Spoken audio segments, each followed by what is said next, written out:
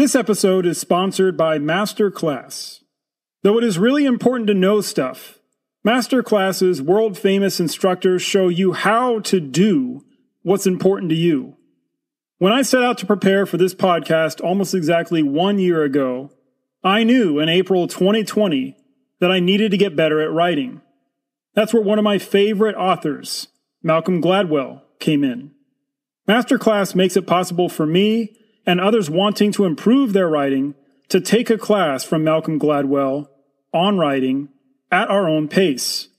You can watch and in many cases listen to awesome instructors like Malcolm Gladwell teach you how to do what's important to you. You want to be a better cook? Gordon Ramsay teaches you how on the Masterclass platform. You want to learn how to act? Natalie Portman teaches you on the Masterclass platform. Grow yourself and support Forgotten Wars by trying Masterclass for the year using the link in our show notes. Learn how to do what's important to you from the experts. Now, to our episode.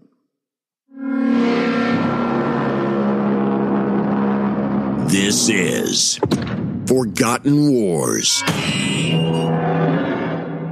It was March 1902. The Boers and the Brits would clash again at Tweebosch. One side would carry away one of their enemy's leading generals. Would this put a nail in the coffin of the Boer War effort, or bring British Parliament to call for peace as soon as possible? This Battle of Tweebosch, or De Klipdrift, followed months of the British unsuccessfully chasing De Wet all over southern Africa, or so it must have felt to a frustrated Kitchener. De Wet and Steyn managed to escape entrapment again, this time breaking through at least 3 blockhouse lines and out of the Orange Free State. They even met De la Rey briefly in the western Transvaal. No blockhouse system could corral Boers in this region, a region too devoid of water to plant blockhouses. So Kitchener left 9 different column commanders with extra mobile forces at their disposal. Their job? Get De la Rey, wherever he was lurking between Mafeking and Magaliesberg. Under the British flag, you will have everything you desire, but that flag will continue to fly over the land. Over the land, maybe. Over the people, never. You will see me in the field, fighting for our independence, long after you and your party who make war with your mouths have fled the country. I don't think the Boers will have a chance. Disarm your blacks. Act the part of a white man in a white man's war. Civilized war is awful. On February 24th, 1902, De la Rey struck a wagon convoy that was part of this effort to catch him. De la Rey's men killed, wounded, or captured nearly 400 Brits, then vanished again.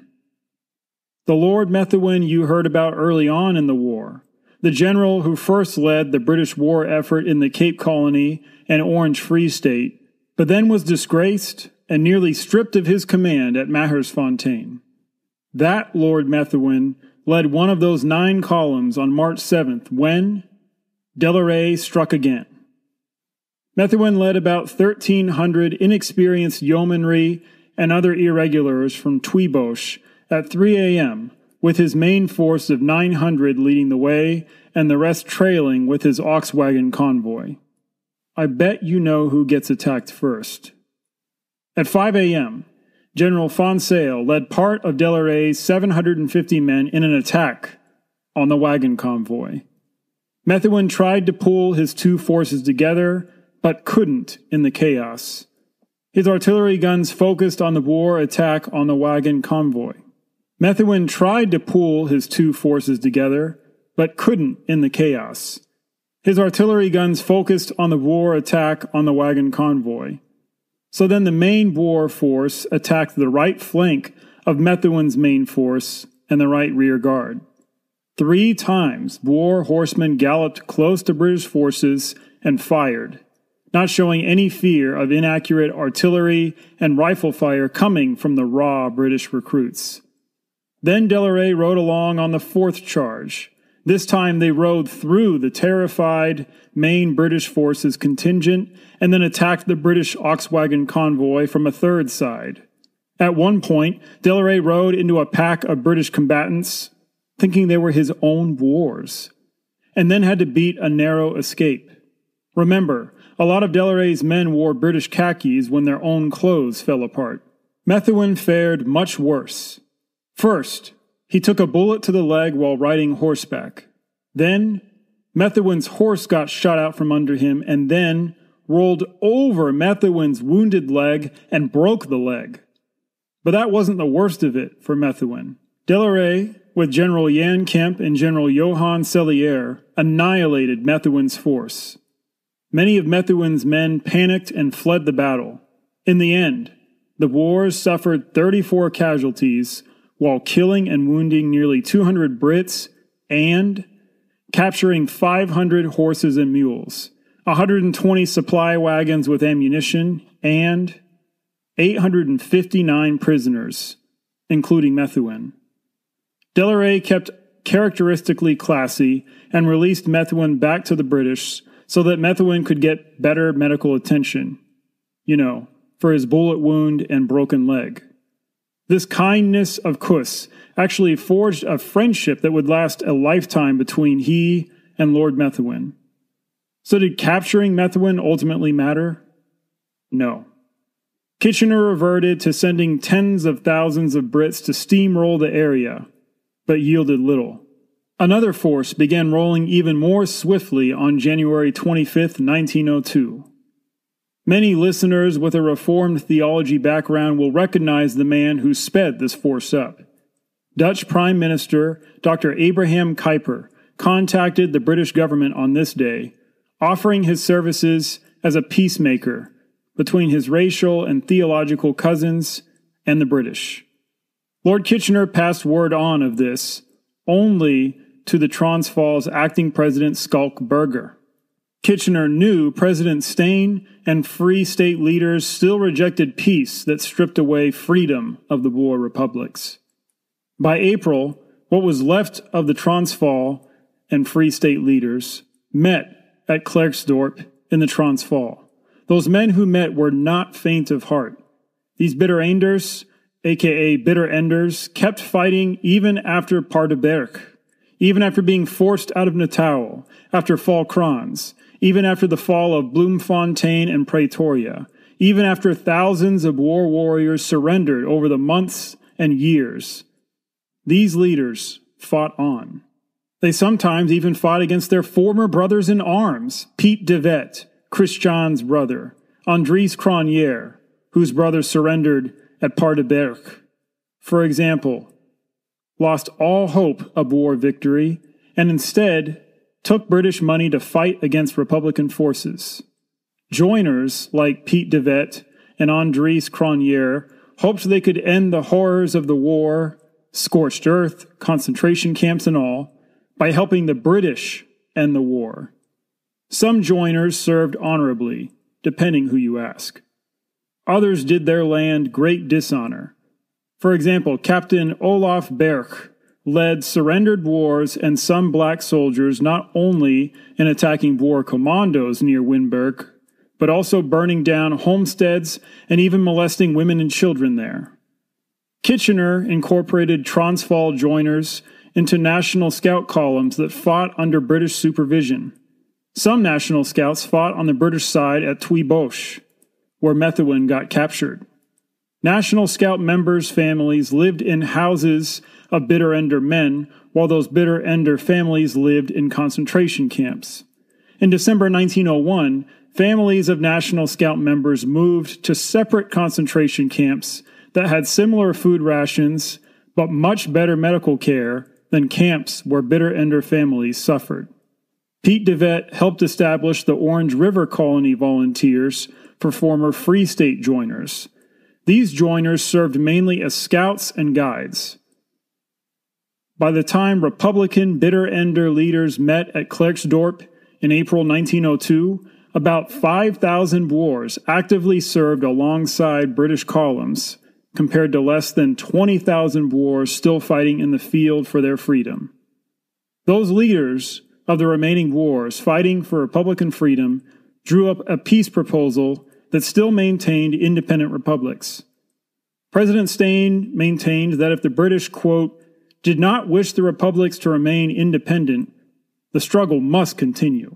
Of course, the republics were willing to demilitarize, extend the vote to Uitlanders now, sign a binding treaty of friendship with Britain, and give the English language equal rights to the Dutch language. Even if Republican leaders had no chance of turning the tide of the war against an enemy that outnumbered them almost 15-1, men like Steyn hoped that holding on would drain the British treasury some more and make British Parliament and voters tired of carrying on the war. Kitchener sat in on negotiations when they moved to Pretoria on April 12th.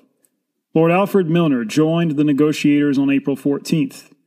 Eventually, London laughed at these Klerksdorp terms and replied with roughly the same points they proposed to Botha at Middelburg nearly a year before. The British eventually guaranteed safe travel for 60 Transvaal and Free State delegates, elected by commandos still in the field, to meet again for peace negotiations at, I'll butcher this, Vereeniging. While war leaders convened, General Jan Kemp and General Ferdinandus Poortheder led Boers into the final formal battle of the Anglo-Boer War, near a farm called Rooiwal. The battle ended with Kemp and Poortheder charging ahead of their 1,700 horsemen with no cover into Keekwich's 3,000 entrenched men, 6 artillery pieces, and 2 pom-poms. Pakenham compares this doomed attack to the charge of the Light Brigade back in the Crimean War, and then writes, quote, to continue the charge seemed folly, if not madness. Yet Kemp and Poortheder both accepted the challenge. In their attempt to outdo Delarey's achievements, they threw his tactics to the winds. They cantered on, forming a massed phalanx 2, 3, or 4 deep. The 6 British guns began to tear holes into the column. Still they came on, gambling everything on the chance that the British would turn and run. If fortune always favored the brave, Kemp and Poortheder would have won the most spectacular victory of the war. As it was, they were assisted by the shooting of Keekwich's mounted infantry, which was dismally wide of the mark. Some of the raw yeomen turned and fled. Lieutenant Carlos Hickey had just gone off to tell the commanding officer of the convoy to laher it up.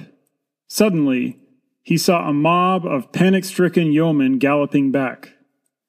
I tried to get hold of these faint-hearted ones to line them up on the flank, but nothing would stop them. It takes a strong man to shoot one of his own men, but I thought I should be driven to do it that day. The galloping men stampeded the convoy. End quote. But no Boers followed. Instead, Poortheder lay a mile away with 3 bullets to his head and body, along with 50 dead or seriously wounded Boers. The charge was broken. But for various reasons, Ian Hamilton and company took hours to organize a mop-up, a counterattack. The belated mop-up only bagged 50 Boers. Meanwhile, where Poortheder lay dead, Brits foraged for food. Some took pictures of each other with a Kodak camera, and many collected war wounded on ambulance wagons. Now all that mattered was what was happening at Klerksdorp, and continued at Vereeniging, then Pretoria. Boer delegates began meeting on May 15th at Vereeniging. These warriors and leaders were all too aware how hopeless their efforts were to trigger an uprising in the Cape Colony, how much their women and children were suffering in concentration camps, how helpless they were to provide for women and children that the British simply left destitute on the veldt beginning in December 1901, and how helpless they were to stop natives from committing, quote, murders and all sorts of cruelties, end quote, against war warriors and war women and children. Louis Botha really drove that violent native point home. Botha and Jan Smuts argued persuasively to the delegates that keeping the resistance on for another year would leave any survivors with even less leverage in treaty negotiations by 1903.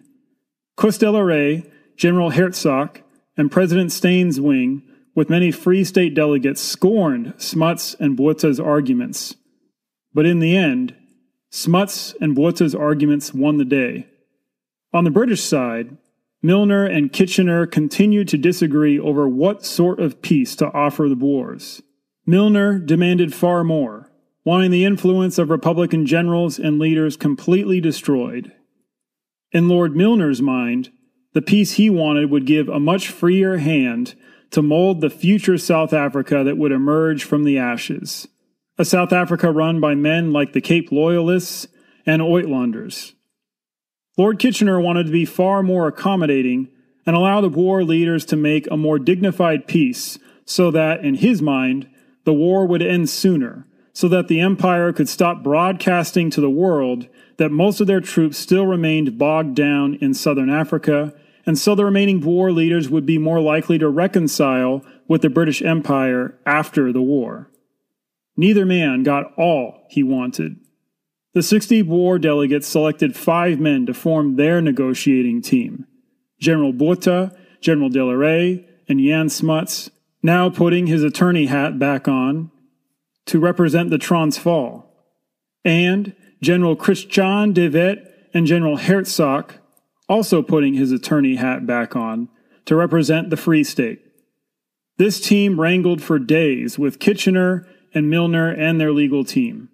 De Wet exploded when the British delegation insisted that the republics let go of their independence and call King Edward VII their king. Milner seemed all too pleased with this, all too pleased to end negotiations and ground the Boer rebels into dust on the field. But once the generals, especially De Wet, left the room, Smuts and Herzog went to work at Kitchener's encouragement to draft something they could eventually run by De Wet. The proposal aligned with the 10-point Middelburg terms proposed to Botha a year earlier, but with 3 major changes. First, Cape rebels, except for their leaders, would not be imprisoned, but would instead be banned from voting for 5 years. Second, the natives, the blacks, would not have any shot of getting the vote until after South Africa was self-governing, not before. Was there any way in the real world that even a decade later, a self-governing South Africa led by leaders of Natal, the Transvaal, the Free State, and Cape Colony would willfully grant blacks the vote? Ha! Third, the British government would agree to pay pre-war debts of the ex-republics up to £3 million instead of £1 million. The Brits would also offer generous loans to both loyalists and former rebels. British cabinet, including Joseph Chamberlain, liked these terms well enough to let the natives be indefinitely disenfranchised, but not enough to go without saying that the £3 million would cover war losses. The Salisbury cabinet returned the updated peace terms to the Boer delegates on May 27th. The Boers could only say yes or no. No more negotiating. Could these delegates bear to let their women and children drift about on the veldt, vulnerable to violence, with not even a concentration camp willing to admit them? Would they reject this peace offer and fight until only Uitlanders and loyalists remained to lead whatever government rose out of the ashes? De Wet argued as long as he could that the fight, despite all the evidence, could go on. But Herzog couldn't maintain this dream. On May 31st, 1902, at 2 p.m. in Vereeniging, the 60 Boer delegates voted on the peace terms. De Wet ultimately joined the 54 delegates who opted for peace and unity between the delegates. Then, the British rushed Schalkberger, and Christian de Wet by train to Pretoria, where they signed away their respective republics' independence. Then Kitchener and Milner signed. Then it was over. Days later, all but 20,000 of Kitchener's 250,000 steamed toward Britain. 21,000 bitter enders threw their rifles into heaps and went to find their families in those wretched concentration camps. Historian André Wessels argues that some bitter enders believed that war peace negotiators had sold their countrymen out. Like many Germans after the Great War of 1914 to 1918, some Afrikaners believed that they were not actually defeated militarily in the war and could therefore have continued their struggle. Quote, like the Germans who after 1918 believed that they had been stabbed in the back by the Weimar politicians who negotiated for peace and had surrendered, see the stabbed in the back myth that was propagated by Adolf Hitler and his Nazi followers, some Afrikaners believed erroneously, on conclusion of the Anglo-Boer War, that they could have continued to pursue the guerrilla war against the British with success, but had been betrayed by people such as General Louis Botha and General Jan Smuts, both of them prominent Transvaal commanding officers. End quote. A few other Afrikaners would say after that the British only won the war because of putting Boers' families into concentration camps. This assertion lacks logic, to say the least.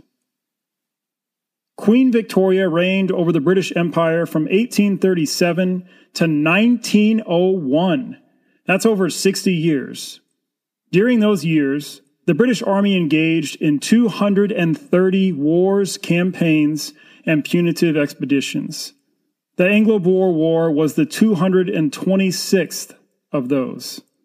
So what did this war cost? The British government spent £217 million on this war, more than 20 times what they'd predicted before. About 350,000 of the 500,000 horses, donkeys, and mules that the War Office threw into this war died. Of 450,000 British men who served in this South African War of 1899 to 1902, 22,000 of those died in the field. Of those 22,000, only 9,000 died in combat, while over 13,000 died from fecal oral illnesses like enteric fever, meaning more British men died because of ingesting human poop particles from water, dust, or flies than men who died from bullet wounds. Little wonder that they couldn't keep Boers that they didn't care about from dying from preventable diseases in their concentration camps. Speaking of concentration camps, 4 times as many women and children, 28,000, died in those refugee camps as Boers battling in the field. Of the 83,000 Boers who took up arms for their republics and around 2,000 foreign volunteers, 7,000 died in the field. The surviving veterans returned to homes, towns, countrysides, devastated beyond recognition. 63,000 made claims on some of the £3 million that the British promised for rebuilding. But money flowed disproportionately to loyalists, hands-uppers, and Uitlanders. We mentioned in a previous episode that the British burned over 30,000 Boer homesteads to the ground during the war. But tens of thousands of black laborers' homesteads lay in ashes after the war, too. Those Africans with property before the war filed £661,000 in compensation claims, but successfully saw that money far less than even Boer bitter enders. Those Africans were treated with even more contempt by Boers of this new British domain. Blacks and coloreds looked with increasing distrust on all whites, with the British selling them out for greater white reconciliation in southern Africa. Black groups like the ANC, the African National Congress, would fight against white domination and clash with Afrikaner nationalist groups who were also working to fight against British domination. Afrikaners and English never found sufficient reconciliation and healing from the trauma of the war, so future Afrikaner generations emerged as bitter as ever about the war and the concentration camps. Blacks and coloreds remained marginalized and left to harbor and breed more resentment of their own. And yet another instance of history rhyming. Many Afrikaners for decades after the war harbored hatred and fear against any foreign intervention, like the British intervention that came allegedly on behalf of the Uitlanders, foreign intervention that doomed them during the Anglo-Boer War. But this hatred and fear extended towards any that many Afrikaners saw as the other, whether that be English who remained in their midst, or the colored, the Indian, the Chinese, and the black that still greatly outnumbered them. Afrikaners elected leaders intent on keeping these others from taking Afrikaner sovereignty away again, and so formulated another umbrella group, a different Uitlander who greatly outnumbered and outproduced the Afrikaner, but would not be given the vote, this time because of their skin tone. Needless to say to many of you, these non-whites of what became South Africa didn't get the vote for almost 100 years. Yeah, we are talking until the year 1994. Swaziland's blacks watched helplessly as the British apportioned 2/3 of post-war Swaziland to private concessions. The remaining third of what was once Swaziland survived as a poor protectorate until 1968, when Swaziland emerged an independent country. What about the Sotho or the Zulu? We may get to that in another episode. New Zealand, Australia, and Canada's volunteers served admirably for the British during this war. Their service in this war fueled greater desire for independence from the British Empire. Throughout the war, Alfred Milner worked hard to make sure the gold mines kept their production up and stayed hell-bent on this after the war. The mines, in a way, were key to funding South Africa's development. Milner made more moral and even political errors. He recruited Chinese migrants to work in the mines for low wages and allowed these Chinese to be flogged when they didn't perform satisfactorily. Allowing Chinese in to take those mining jobs that mining owners wanted to be as low wage as possible did not do anything to endear Milner to many South Africans. Allowing those Chinese to be flogged caused enough consternation in Britain to help propel Campbell-bannerman and the Liberals into power in the House of Commons in 1906. This new British government expedited the process of South African self-rule. That isn't to say that Milner's hopes and milner'sKindergarten's work to anglicize, to make these new colonies in their British stepmother's image, had much hope of success by 1906. Not nearly enough British immigrated to these new colonies. Milner's hope of importing British women to repopulate these colonies with more British children didn't work either. I'll post a link to an article I wrote about this British Women's Emigration Association in the show notes. When the Union of South Africa emerged as a dominion, Louis Botha served as the first prime minister. His friend, Jan Smuts, took his place until their political party lost power in 1924.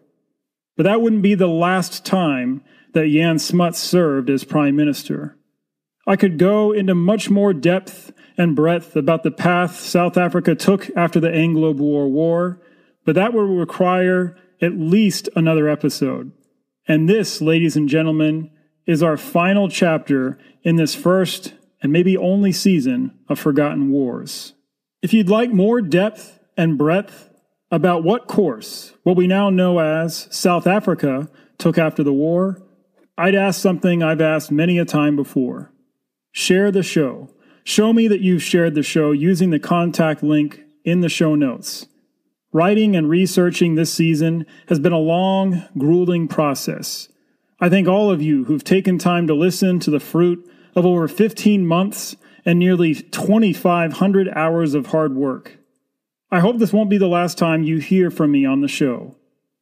You're purchasing from our sponsors, purchasing from our modest online store, supporting us on Patreon, you're suggesting me for interviews or speaking engagements, or donating to the show will help determine whether there will be a second season.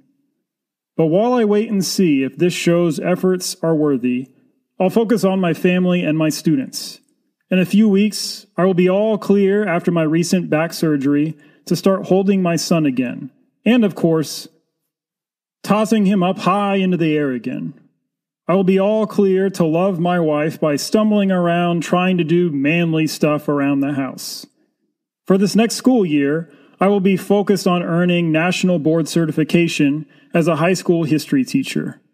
This process helped me grow as a teacher in the fall 2019, spring 2020 school year until COVID cut the year too short for me to get the samples and videos from the classroom that I needed to submit for consideration. COVID cutting that year short and really altering this recent fall 2020, spring 2021 school year for the worse is what pushed me to make lemons out of lemonade and give this podcast, a podcast I'd been considering for a couple years, a shot, beginning in spring 2020 when I began my research.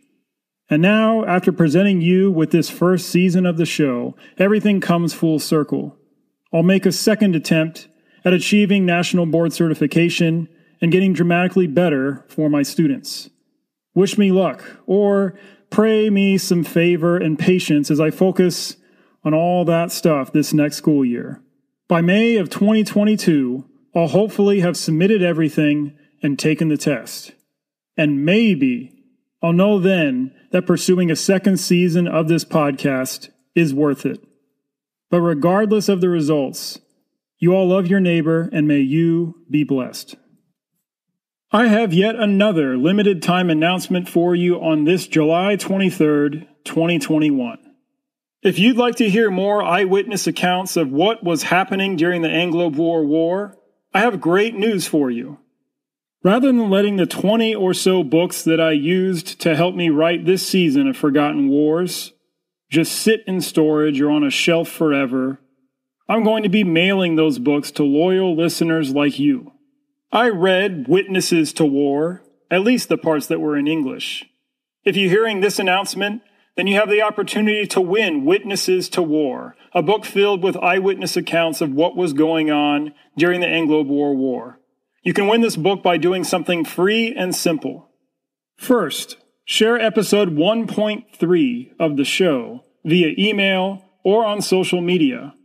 If you'd like an example of text you could use to share episode 1.3, check out this episode's show notes. It would go something like, want to learn about the Boer Wars and other clashes that ravaged South Africa after European settlement? Then start with episode 1.3 of the Forgotten Wars podcast, available on Apple, Spotify, and most other places you find podcasts. Next, when people reply to your email or react to your share on social media, take a screenshot. Finally, send me a screenshot of your share with the accompanying responses you got from people. The first person to send me a screenshot that meets this criteria will get the Witnesses to War book mailed at my expense to them with a note of gratitude. Again, I will mail the book for free to the winner. Once I've got a winner, I will erase this announcement promptly. All right, share episode 1.3. It's a win-win.